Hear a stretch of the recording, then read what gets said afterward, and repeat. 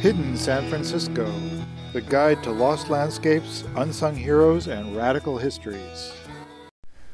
Stop E6, Eucalyptus wood rush in the Sutro Forest. Eucalyptus trees are ubiquitous in San Francisco and the Bay Area. They are not native to California originally, but many identify them as quintessentially Californian after more than a century of spreading across the landscape here.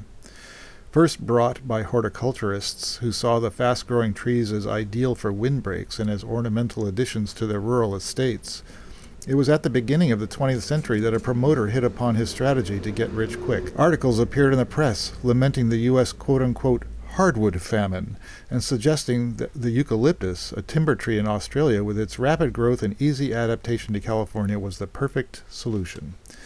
The state forester glowingly predicted, quote, "It would appear that this state will become within the next 20 years the base of hardwood supply and the home of hardwood manufacturing.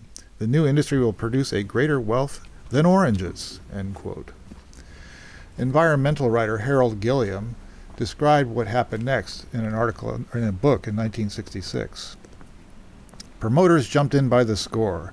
They bought up big tracts of land at prices around $15 an acre, set out eucalyptus seedlings that cost them only $5 a thousand, and sold the land for $25 an acre, promising that within a decade the timber would be worth 10 times that price. Modest proposals appeared in newspaper and magazine ads.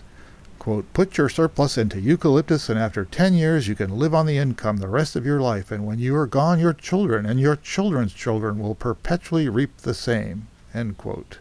End of Gilliam's quote. Thousands of people wanted to get rich quick and plunked down money to buy an acre of surefire trees.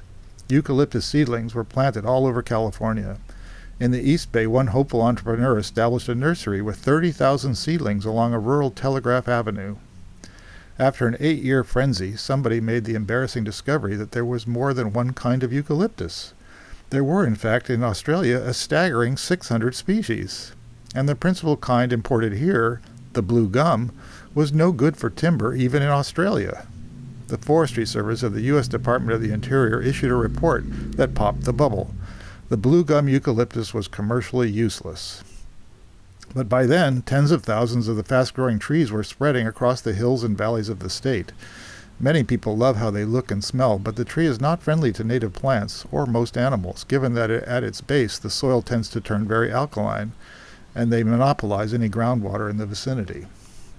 In Sutro Forest, the Presidio, and the East Bay Hills, the forests turned out to be good at catching summer fog drip and adding to the water table. But the planted forests are reaching their old age now, leading many to clamor for their removal. Within the existing eucalyptus forests, there tend to be dense ivy patches choking the trees and all else, in a macabre dance of invasive species. Worse is that the trees tend to freeze and die when winter temperatures fall below freezing, and that can lead to extreme fire hazards in the following summer months. Twice the East Bay Hills have been engulfed in firestorms, once in 1923 and more recently in 1991, both times leading to hundreds of homes being burned to the ground, homes that were built on wooded hillsides and subdivisions that were carved out from the former eucalyptus plantations.